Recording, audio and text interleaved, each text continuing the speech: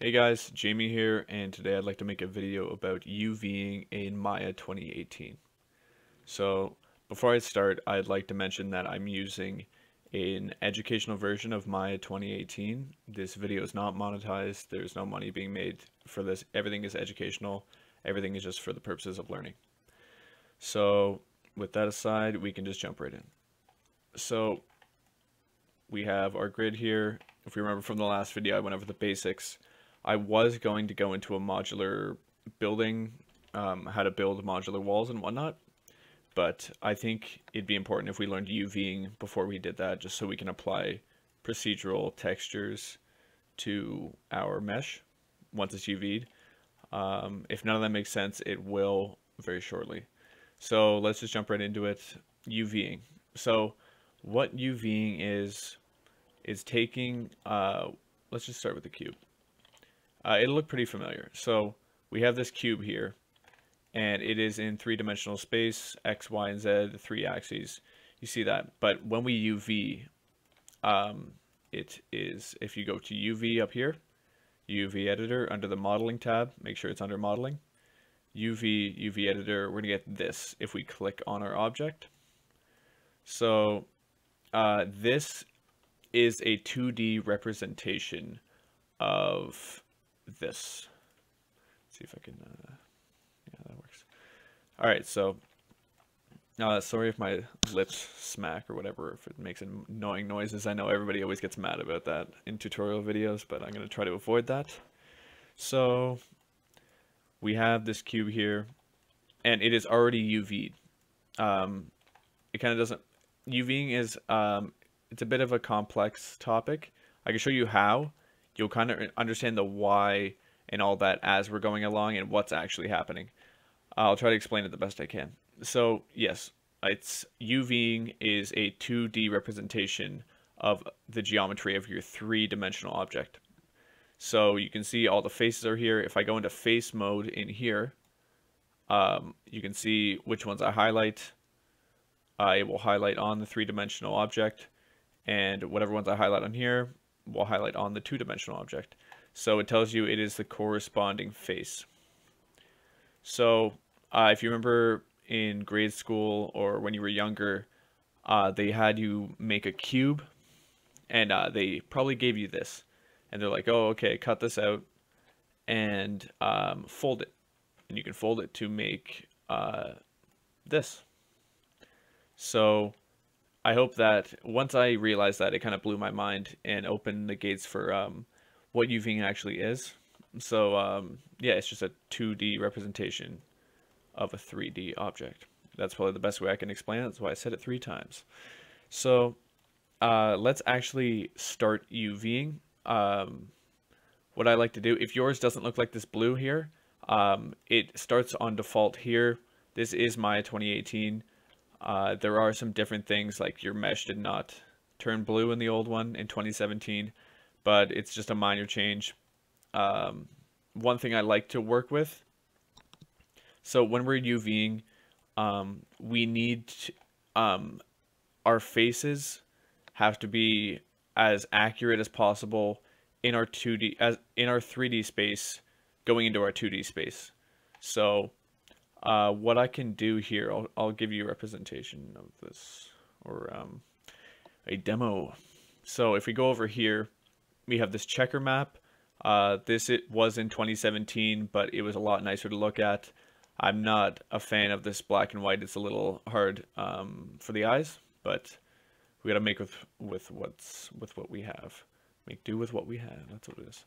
All right, so you can see this checker box is applied to our entire mesh, and they are all perfect squares. That's what we're really looking for.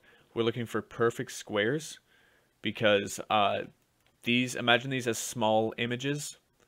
Each square is just a small image, small square image, and it holds the information for the texture that will be applied to this object.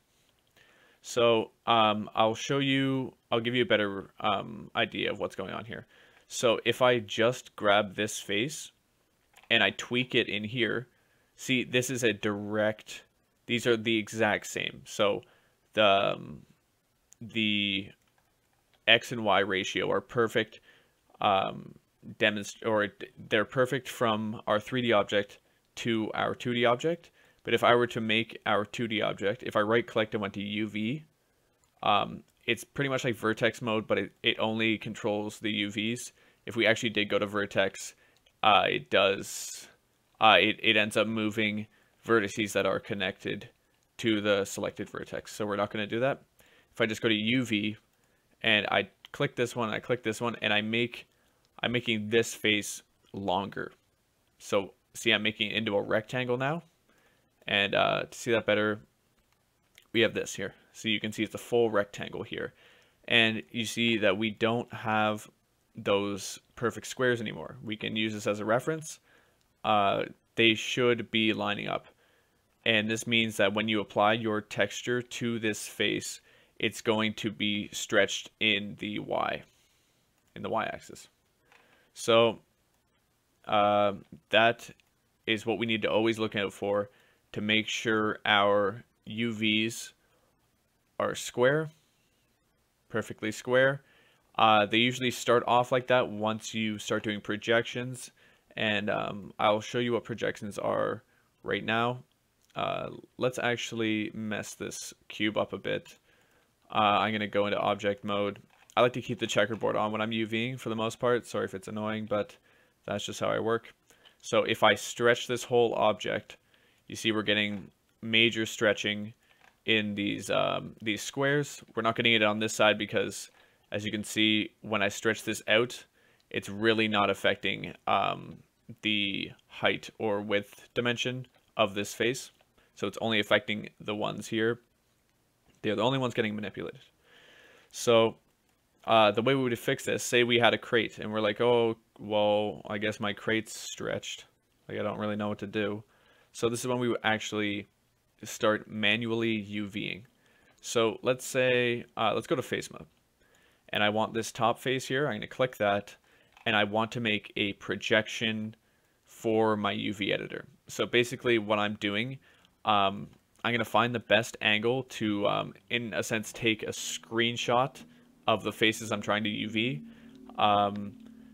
But you're not actually taking a screenshot. It's kind of hard to understand. I'll just show you. So if I were to click on this top face, go to UV, and we have different types of projections here. We have an automatic that is useful. I'll go into that later probably. Cylindrical, planar, spherical. I'm really always just going to be sticking with planar or cylindrical. I don't really often use spherical. If I use a sphere, I usually stick with the UVs that it was generated with. There are exceptions, but I'm not going to go into it. So we have this planar projection here. So we can just click it, but it will just take a snapshot from the axis that we last used, or that we last projected with. So if we've never used it before, we want to go into our dialog box here. So click this box. We're going to get planar mapping options. And in here, I'm going to set it to, I'm just going to reset it, see what it looks like. So what I like to do is I like to stick with bounding box. And this is when you should really know your X, Y, and Z. So remember, X is red, Y is green, and Z is blue. And remember, whatever X or whatever handle you have selected is yellow.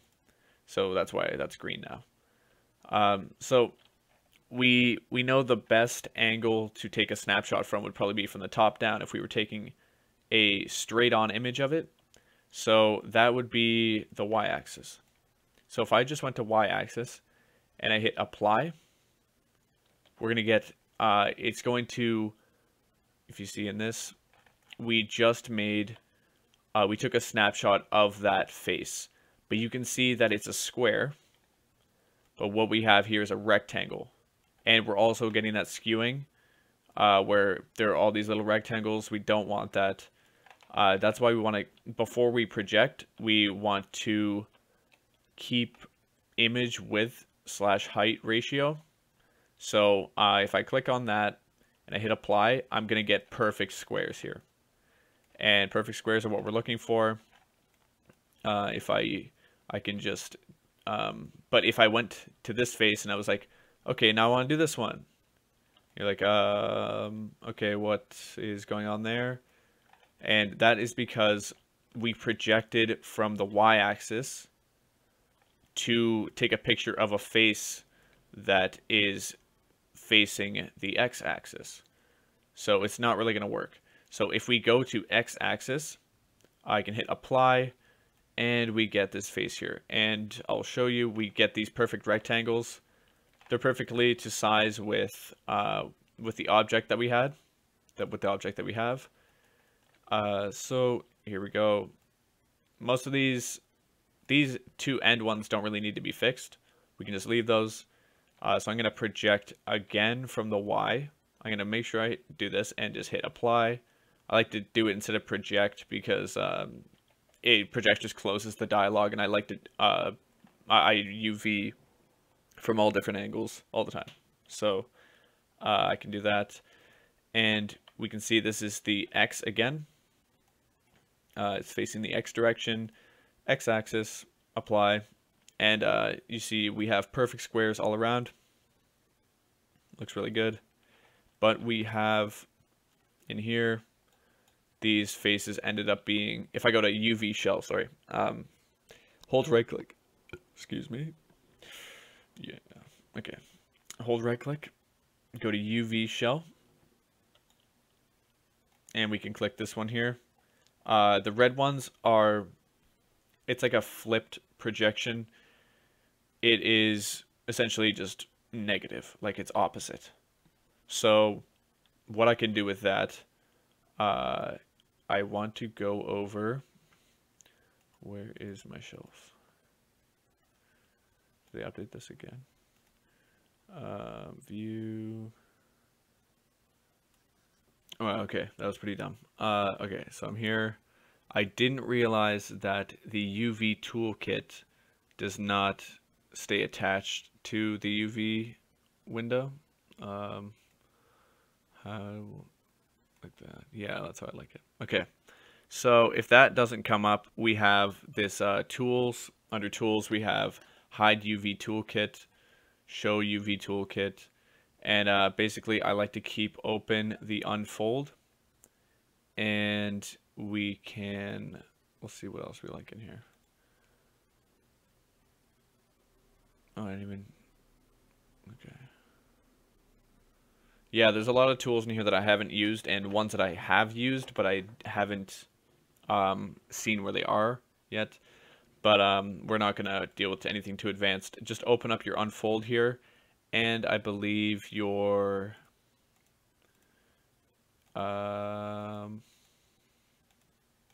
transform. Yeah. All right. So we have this here. We can open up our transform and our unfold, and just scroll down so it's all one area. I like to, if we have this flip option. So if I go to my UV shell, I believe I turned something on by accident. Sorry. I turned on CUV something.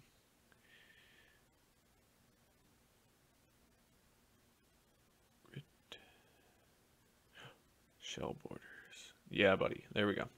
All right, so don't ever turn that on, whatever that is. Don't even talk about that. All right, so we have this flip button here. I'm gonna hit that, and it's just gonna flip our UV to the proper coordinate.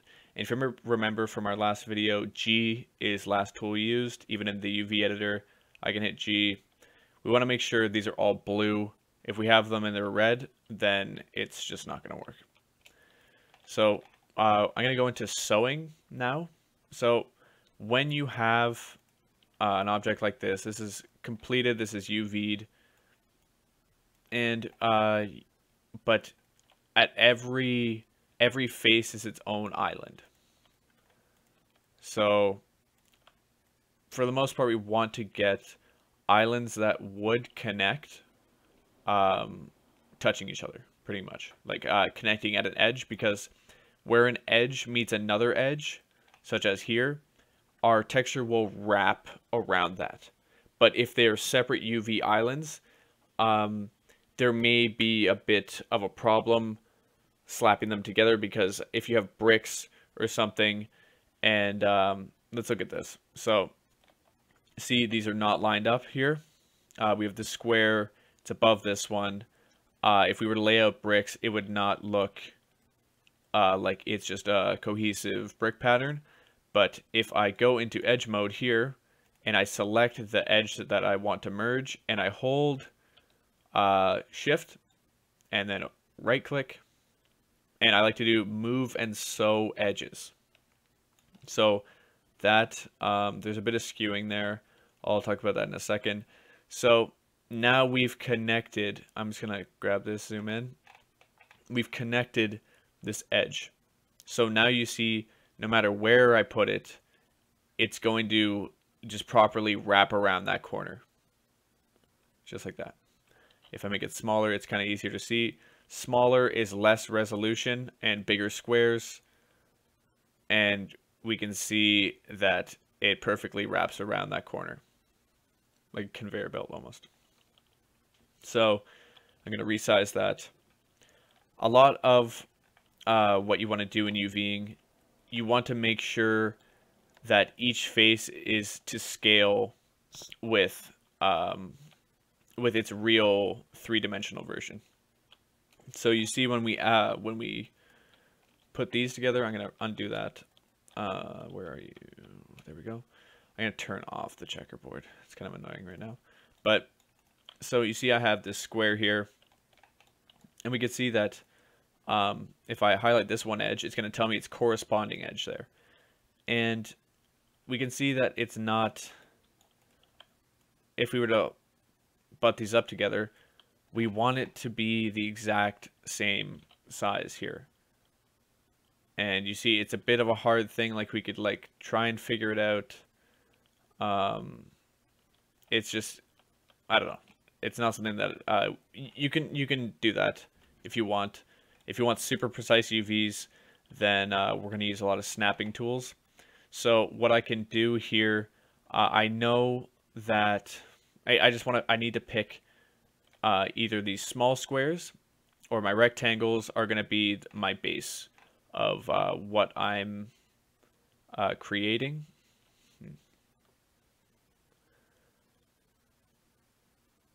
No, it should work. Okay, yeah. We'll just size these two up. So if I start scaling, I'm just going to eye this one. I know I just said don't do that, but we're just going to eye it for now. On more complex objects, which I'll do a demo of after, you'll see where I'm implementing these and why it doesn't matter and where it does matter. So essentially we want to scale these up together just because they are pretty much the same face, just on opposite ends of the object. It's this face and this face. So if I do this and I see that I have, we could actually just start, we could start by just sewing all the long ones together. So click on this, remember, hold shift, right click, move and sew edges, and they're just going to sew to each other. Hit G. Oh no, you can click this and then hit G for your last tool used.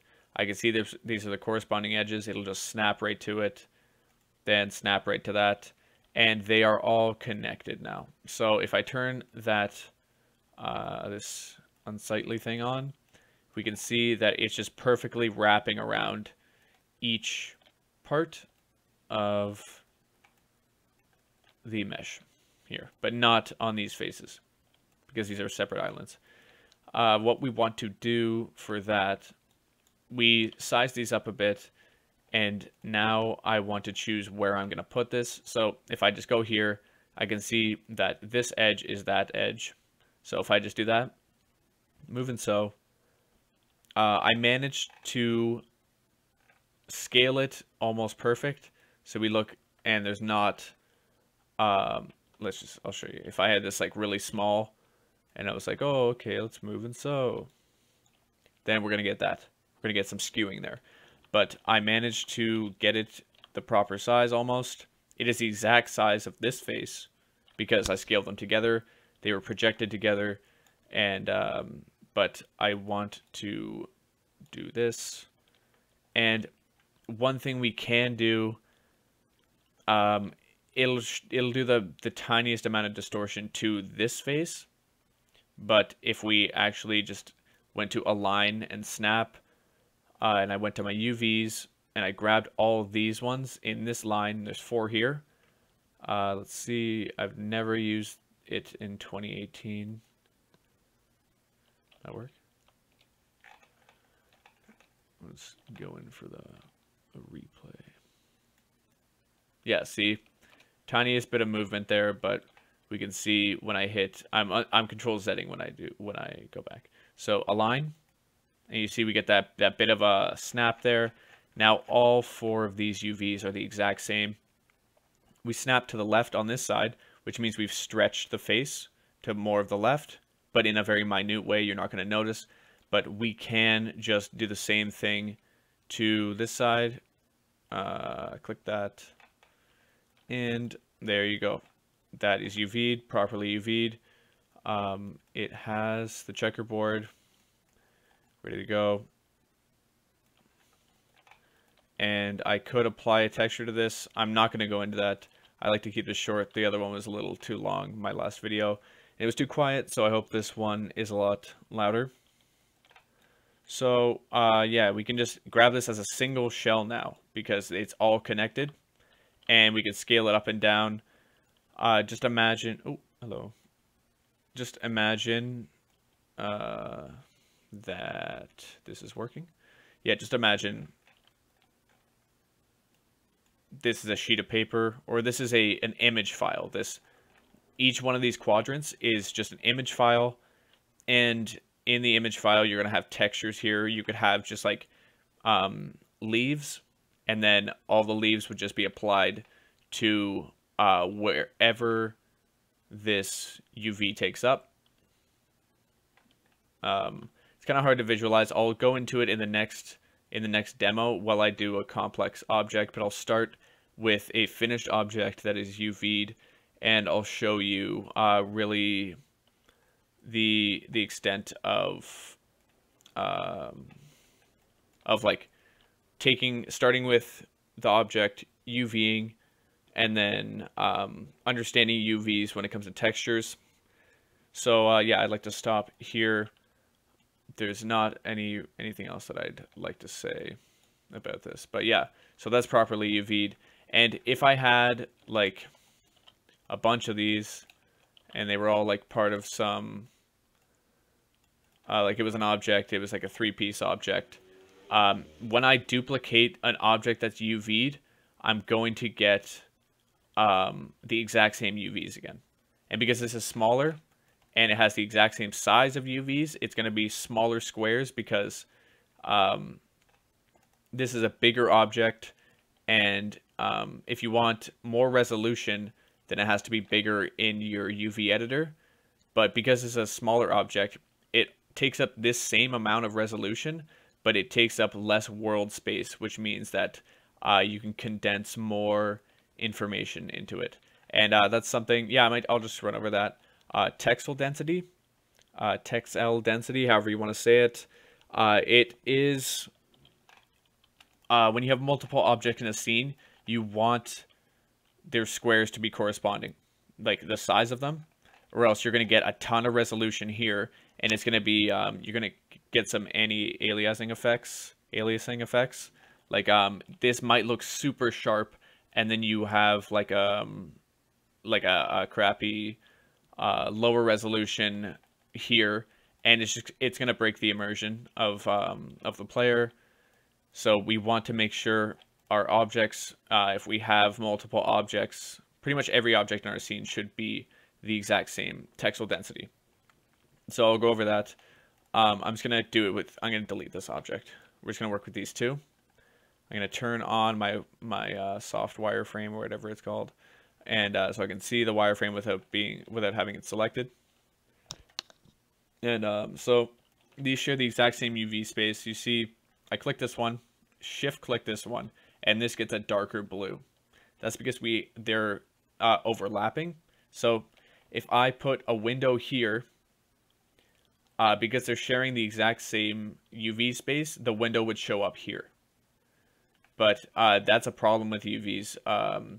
You don't, if you want things to be unique, they can't be overlapping. That's only the bad part, unless you're vertex painting. And I'm not going to go into that. That's in Unreal. You can look that up if you want. But yeah, so if I wanted these to have separate things on them, I could just move the one UV shell, but it all needs to be condensed within this, like, one quadrant. There are all of these. There's a multitude of quadrants here. We don't want that. We can only have it on one. So everything needs to fit in here like some Tetris kind of thing. And so we'll go back to texel density. We have this one, and we're gonna try and scale it down as best as we can to try and match what kind of texel density we have on our other object. I've already made it a bit bigger, so probably want somewhere around that. And yeah, so, and now you see that it's taking up a lot less UV space. I have more freedom to just move this around. And then I have these two. We could call it one object if we click them both and combine. One object, one UV set, and they can have their own, like if I put the window here, if I draw the window on, it's not going to draw into this one because they're not overlapping. But if I had this and I had it like this, where it's like, let me turn this off. Come here. If I had it like this and they're overlapping, that means whatever one is on top, in a way, is the one that's going to have the texture applied to it. No, they'll both have the exact same texture applied to them that is taking up this space in the image. And we don't want that because if you put like nuts and bolts on this face, it's going to end up in parts of these faces if it falls under that, which is something you really don't want. You can overlap your UVs, like if they were the same size again.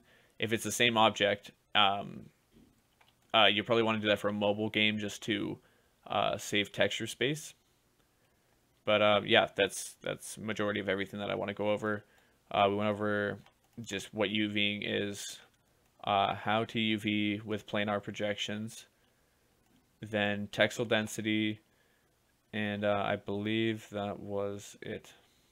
And a bit of this stupid toolkit that falls away. All right, so yeah. Thanks for watching. I'll have another video up quick. It's going to be just UVing a complex object. I have a watchtower, and I'll also run over like the end of the pipeline, like what the product of UVing actually is. So yeah, thanks for watching, and